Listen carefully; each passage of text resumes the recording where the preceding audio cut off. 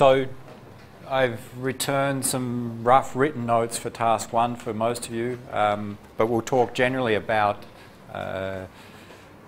for everyone, for the feedback about task 1, which was list the information systems in SIT.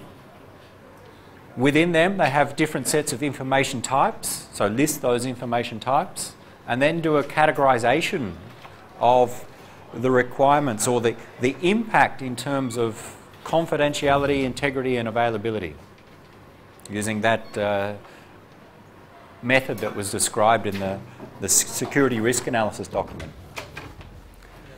So most people, I think, are on the right track, are okay. So don't spend too much more time on task 1 if I've given you feedback. Maybe just make note of what I say here on the slides, update, and then move on to task 2. Again, there's no one solution. It's quite open-ended. So, from all the submissions, some people have a lot of information systems, some have 3 or 4. Okay? These are some of them that I saw from the different submissions. So, always people said something about registration, whether they broke it into separate grades and timetable or they combined it into one. But some system in SIT keeps track of your grades. Okay? Our main purpose as an institute is to educate people, and the way we evaluate is to give grades, so that's important. So that results in your degree at the end. So keeping track of student grades is a main, an important information system. But the thing that we call registration, or at least the registration website, actually provides other things like a timetable, student contact information. So you could break it into one, or you can break it into multiple information systems, or it may be just one. I'm not too concerned, but you need to mention something about grades. There's a system that provides us internet access, including Wi-Fi access, but not just Wi-Fi, but on the labs as well, or in some computers. Yep. What do you forget? This. Oh.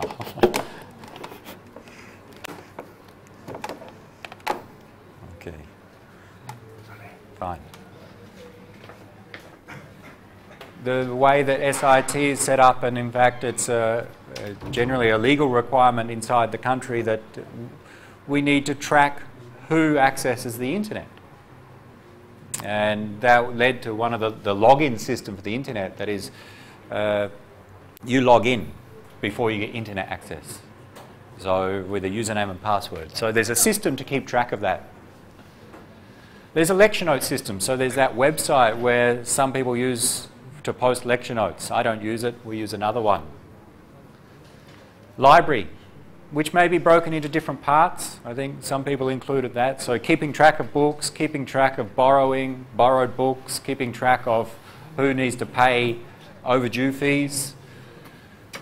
Student finances. That's separate than payroll. So that is, all right, this is a fee-paying institute, so you need to pay money each semester. So keeping track of who paid what is one thing. The print service, I think there's some print kiosks around. Student affairs, some people listed that has a website and a system to keeping track of what was in student affairs. Attendance check for different activities. Okay. Scholarships, scholarship information. Students who are on scholarships need to do, again, some attendance check and perform in some activities. So there may be others, but most of these are aimed towards students, so you know about them and you know how most of them work. Fewer people mention things related to staff. We're an organisation that we have students and staff, or employees, better word. As much as I like teaching you, I don't do it for free. I like to get paid, and therefore, as with any organisation, we have a payroll system. There's some computer system that keeps track of what my salary is and make sure I'm paid every month. Okay? That's important. Any organisation with a moderate number of employees will have some automated payroll system. The details of it, I don't even know. But I think you can guess that we need to keep track of everyone's salary and maybe the payments made towards that salary and the information about the employee's bank, where they pay. They don't give me cash, they transfer it into a bank account, and so on. I think some of you have seen we need to swipe our card as an employee to check in and check out. So there's some system that keeps track of that. Not so important, but we do things other than teach in SIT, so we need to keep track of some of the activities that we do to keep a record and report to the university and report to others to show that we're good. We also have a webmail system, an email system more generally, but also a web-based interface. There's a SIT website. That is an information system in its own right. It's a system that provides information to external or to different users. Not many people mention that. I think that's an important one. And maybe even other websites. Some people mentioned there's, I think, related to student affairs and so on, keeping track of exchange students and so on. Moodle. I don't think anyone mentioned the system that you use every week in my classes. Okay? It's separate from the others. Okay? It's separate, so you should treat it as a separate system. And I suggest you include it because A, it's relevant to you, and B, you know about the details of what information may be on there. Okay? So I think most people are okay. Some people, if you've only got 4 or 5 information systems, add a few more. If you've got 10 or so, then focus on the ones that you have. You don't have to be complete. Okay? Information types. There's not much I can say that covers everything of all those information systems. Think about the data stored. For example, in those information systems, what information or what data must be stored, say, in a database or in files? That will give you a hint as to what the information types are. Like contact information. Okay? You don't need to go into details. I think we understand that contact information includes those standard things like name, address, maybe phone number, maybe other things as well. Oh, I forgot. You're doing this. Think that you've been employed by SIT to analyse their system. Okay? So this is your assignment, is that SIT has brought you in as an external consultant to analyse the security of SIT. Okay? So you need to know some context about SIT. And as students, I think you know enough context to do this analysis. But in some cases, you may not have enough information. For example, I don't expect you to know the details of all the staff systems. If you don't know, then use some common sense, guess a little bit that we have a payroll system. The details are not important. In a real analysis, you would be able to ask the people involved and ask them, well, what is the payroll system? How does it work? To learn about what the information types are. But in this assignment, you have limited resources to do that. So I think most people listed a reasonable set of information types. Many systems have logs. We may mention that today in our topic on intrusion detection. Web pages are not an information type, but think about the information in web pages, not just in databases. Many information systems, well, most will include multiple information types. Okay. I don't think there are any where there's just one information type in the information system of the ones we listed. Some people listed statistics as an information type. Well, you could, but I think if you think from a database perspective, the data stored in the database, the statistics of that data is not normally stored. It's calculated. So maybe easier to treat those statistics not as an information type, but just as something that can be obtained from the information that we're looking at. An example was, okay, the score of a student or the grade of a student in a course may be an information type. Many people listed that. That's okay. But a statistic of those scores, like the average score for the class, doesn't necessarily needs to be listed as an information type. Of course, we can obtain that from the scores quite easily. So if an attacker obtained the scores, then they can obtain the average score. Okay, so my point is that the statistics don't list all the statistics of all the different pieces of information as different information types. Information types are shared across multiple information systems, so many are reused. Okay. But I think most people went okay with that. Then you had to do the categorization. And with respect to confidentiality, integrity and availability, you need to categorize those first, the information types. What's the impact on SIT if the confidentiality is compromised? Is it low, moderate or high? Okay, that's what you had to do.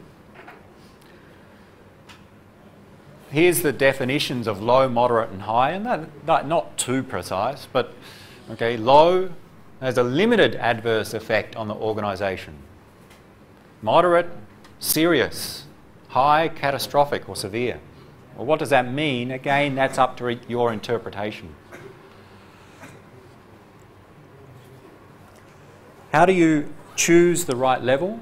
Again, there's no right level, but I think in some cases the levels that some people chose I thought were different that I would have chose. Think about the adverse impacts. What goes wrong?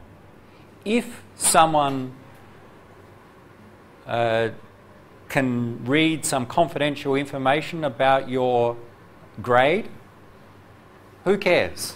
What's the impact of that? How does that impact upon the organisation or of SIT or the members of SIT? Is that impact, so who would be affected? Is that impact going to be for one day or for the rest of your life? Maybe the grades are compromised and you don't get your degree and you only learn about it in 10 years' time. You didn't get your degree because someone changed all your grades. Well, that's a large impact. Okay, so think about who it impacts and for how long.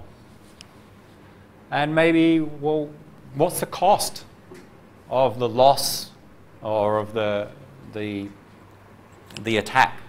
So cost, you can measure in different ways, but for an organisation like SIT, money is one thing. Do we lose money as an organisation because of that attack? How much? Or reputation is another thing. As an educational institute, a reputation is important. So again, no one answer, but think about the adverse impacts before you give those low, high or moderate. Another way to compare or to determine what's a good value is to think about different information types and compare the impacts. So if you lose the integrity of grades, that is, the system allows some grades to be modified, does that have the same impact on SIT and the members of SIT, including students, as if we lost the integrity of the library book records? Which one have more impact? Anyone want to have an idea? If someone goes in and changes your grades from A's down to F, and you find out in 1 year time, or someone goes in and changes the title of a library book from C programming to D programming, which one has the most impact on SIT? The grades, okay? So therefore think about when you give the integrity rating for grades and library books, should they be the same? Well, I would think not. I would think that the grades would have a higher level than library books. Many people end up, especially with integrity, I think ended up with high, high, high, high, high. Everything was very important to them, which ideally it would be nice that, of course, we'd like confidentiality, integrity and availability to be considered, but what's the impact of them? So just be careful when you categorise. And these are some guidelines for how to help you categorising. Okay? That's all I want to say about task 1. I think consider this, update what you've done, and that's it. I think we're not, don't spend too much more time on task 1 other than just do one single update for an hour or two of the current one and move on to task 2. Okay? Any questions about task 1?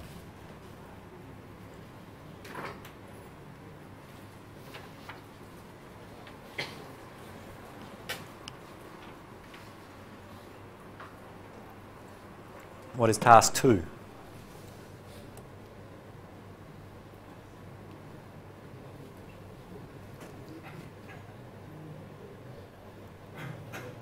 The risk analysis. So now you know something about the different information systems. Now let's look, okay, at some individual risks. What can go wrong? So the task is to perform a risk analysis producing a risk register. And I've taken the methodology from some standards and summarised it in the overview of security risk analysis. So I've summarised the step for this, and I've tried to make it simple so that you can do it with the limited information you have about SIT. And to help, I've created a template, a spreadsheet that you can use, and you just fill in the fields. So let's have a look at that template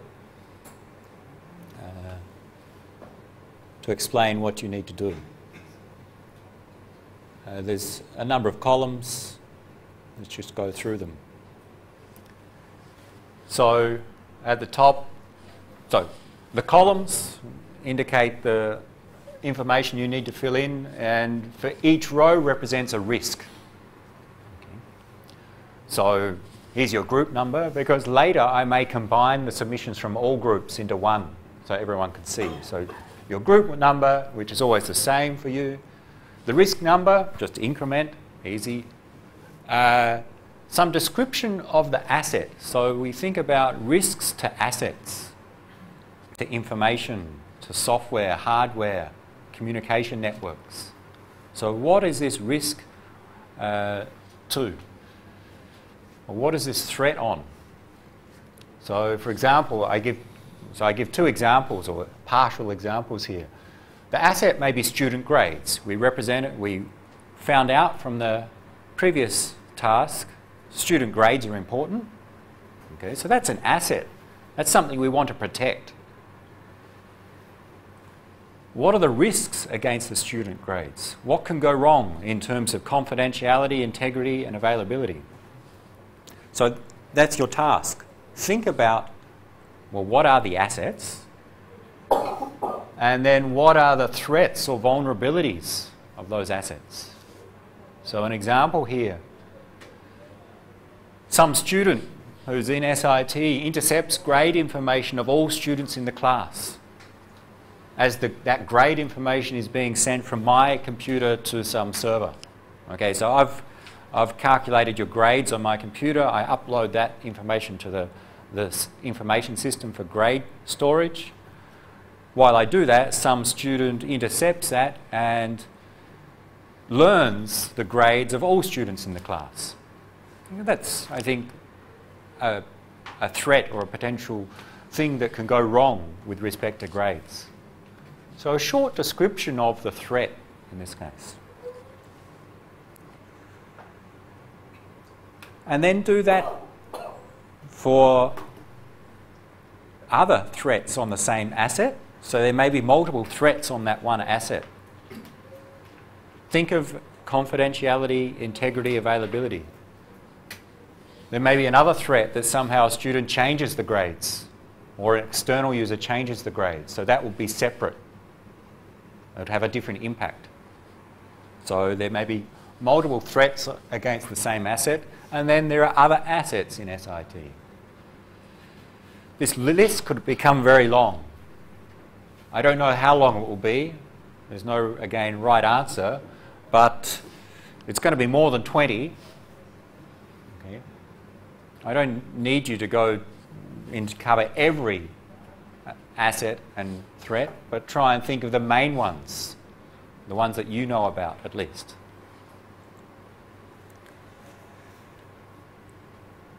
Then you do some analysis of, well, what's the likelihood of likelihood of occurrence for that threat, and what's the impact, to work out what's the risk. That's what we're trying to achieve. For this particular threat, what's the risk level. And you fill in these columns, and we'll explain them. So we have some likelihood, which we split into occurrence, impact, and then some overall likelihood. And then the consequence. If the threat does happen, if someone does learn the grades, what's the consequence? What's the bad thing that happens? And again, give it some level. And from that, we can determine the risk level, because the risk level comes from what's the likelihood of that happening and what's the consequence of that. So if it has a very high chance of happening, that threat, and there's a very high consequence if it does happen, then the risk will be very high. Okay. That's the concept here. Now, where do you get these values from? High, moderate, moderate, low, low here. Well, the other document that I've given you gives the explanation of these values and how to go through these steps. And usually they're broken into 5 levels: very low, low, moderate, high, and very high. Let's look at some of them. So in the spreadsheet, I give you the tables that explain those. Okay, so you look up those tables to find the value that you think is relevant for this threat on this asset. Again, it's your interpretation.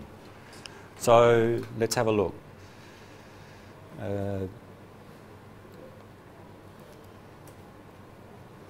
It's hard to see on the screen, but tables 8 and 9 is the first thing. Let's go to them. So the likelihood of a threat event initiation and the likelihood of a threat event occurrence. What's the difference? One is related to what if a deliberate attack takes place. This security analysis actually also considers what if a mistake happens, which leads to the threat taking place. An example is, what if I send an email to the secretary saying, here are the grades for the students for ITS335, but I accidentally include the CC to the whole student email list, and therefore I've accidentally released that confidential information to everyone. So that's not a deliberate attack, but it may lead to the same consequence as if there was a deliberate attack. So in fact, we do consider malicious attacks and accidents. Okay. And the difference is, if you go through the previous tables, the threat event initiation is regard to deliberate attacks, and this threat event occurrence is what you think is the likelihood of an error or an accident occurring.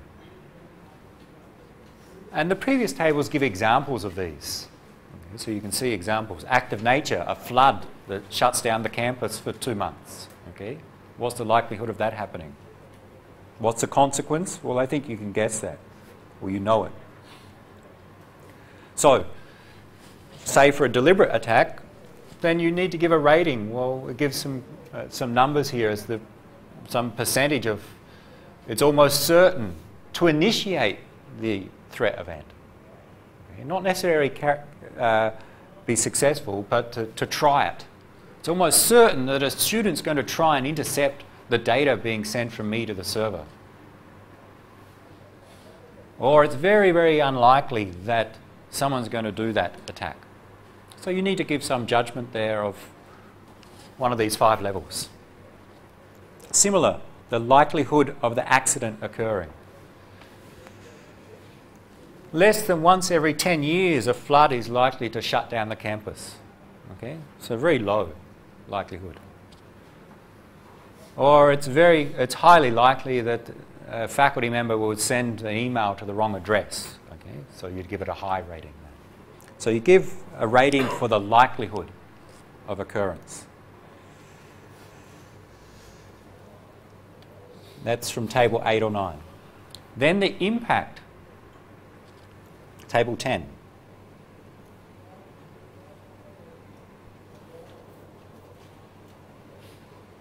Again, very high to very low. If it is initiated or occurs, so if the attack is initiated or the accident occurs, what's the likelihood of it having negative impacts, adverse impacts? Almost certain through to highly unlikely.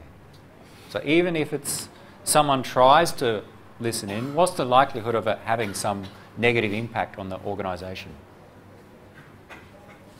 Give it a ranking. And then the next one, the overall likelihood, is just a combination of those two. And you just look up in a table. So we have high occurrence, moderate impact. Table 11. We just do a lookup. High occurrence, moderate impact, high occurrence, moderate impact, moderate overall likelihood. So it just gives us some guide as, okay, if we know the chance of it happening and we know the likelihood of the impact, then we can get an overall likelihood. So look up the values in this table to get that next value. So that's easy. So your task really is to think about the values for these. Then next, the consequence. If it does take place, table 13. Some other tables give examples. So if you want to know what some typical impacts are, have a look at the examples. The impact of threat events. So again, this is looking at, okay, it takes place. What is the impact? What's the consequence of this? And this is similar to what you thought about with your task 1. You think about the impact of the threat. From severe or catastrophic, multiple severe, well, this one's quite extreme.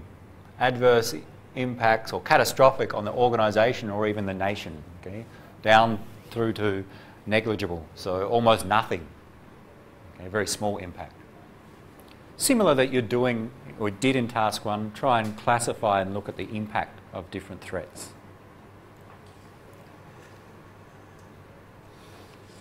Once you have the overall likelihood and the consequence, then you can determine the level of risk. Again, the risk is a combination of what's the chance of it happening and how bad will it be if it does happen.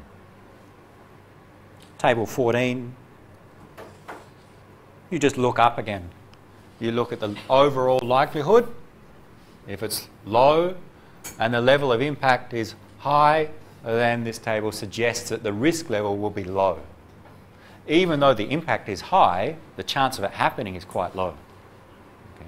So as with any risk analysis, we look at the probabilities. This just simplifies by breaking into 5 different levels. We cannot often give numbers to what is the probability, what's the impact. Therefore, this procedure breaks it into 5 general levels. And you get your level of risk. And you're done. You go through those steps for each asset and threat. The risk priority is once you've done them all, then try and rank them 1 through to n. Highest priority down to the lowest. In practice, the risk priority should, of course, include the risk level. High risk level, very high risk level should be highest priority. But in practice, with an organisation, we need to also consider the cost of doing something about it. So the priority is really, okay, we know of all the risks now. We need to now take actions. And task 3 is about what actions to take to prevent those threats. So the risk priority is supposed to say, maybe to the boss of the organisation, that these are the risks. We think you should focus on this one as number 1 because it's very high risk level and the cost of fixing it is manageable. It's not so much. If we had a risk which was very high but the cost to fix it we estimated was be billions of dollars, then maybe the priority to fix it will be lower because it's just not practical to expend that cost. But in your case, I think the risk priority is not so important because it's hard to estimate how much it will cost. You can try, but get to the risk level is the main thing. Questions? You need to start on that, which involves a bit of reading those tables. There's some examples in there. And just thinking in your group, assets and threats. Okay, when should we set the deadline for task 2? Any suggestions? This Friday?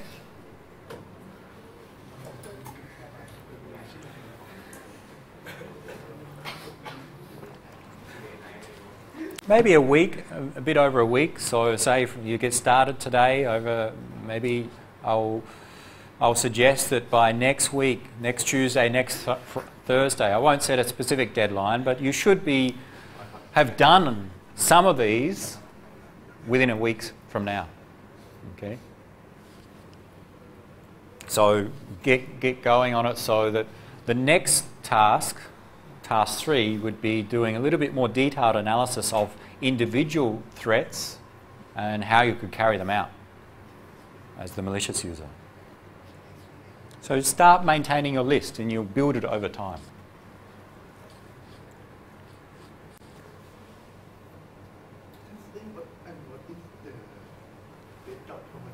What are the red dots? These are just some comments that explain this template. So for you, don't modify the first 2 rows. The next 2 rows are just examples. So when you get this template, delete these 2 rows, or use them as examples, but delete them in your submission. That's all. And then submit the spreadsheet. And the tables, or the table numbers, refer to that other document, this overview of security risk analysis, which is on the website as well. Any other questions? Okay.